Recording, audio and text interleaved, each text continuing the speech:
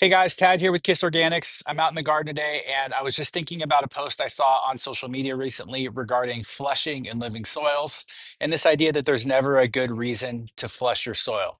So let's talk about it. In organic soil, we're never going to flush the soil to remove nutrients mid-cycle or somehow remove something from the plant. It just doesn't work that way. But in between cycles, if, for example, we have a soil test or we're seeing osmotic pressure on the root system due to high levels of sodium or high levels of chlorides, or even if we have excessive nitrates because you over applied nutrients, then these are all good reasons to flush soils. Yes, we have soil tests showing pre-flush and after flush that if we put certain volumes of water through the soil relative to the amount of water of soil that we have, we will lower our levels of these nutrients and allow us to get our soil back into a better balance.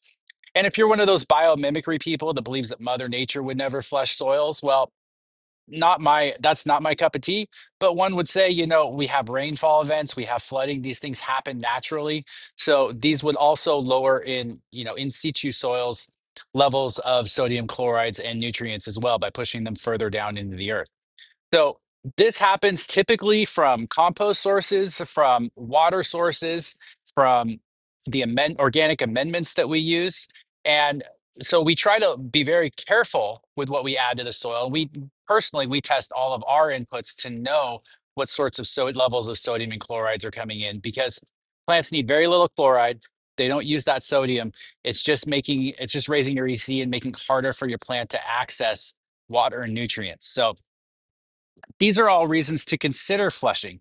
Now, if we manage things well, but our only removal from our soil, if we're not watering to runoff, is through the plant's biomass, over time, it is possible, even with careful management, to where these things can build up. So, if you're building out a facility, if you have an indoor space and you want to run living soils, it's always a good idea to have a plan in place. Have a drain or a way to flush the soils if you have to. Most common reason we see people need to do it, they overapplied nutrients. They weren't testing, they just put too much fertilizer, too many organic food sources into their soil, and it caused things to get out of whack. And they have high levels of, like I said, typically it's nitrogen that gets overapplied, but we do see high levels of sodium and chloride. So please do consider this when you are soil testing, when you are seeing issues with your plants as a solution. Again, it's a last case scenario, but it is something that we have as a tool in our toolbox that I think is really important.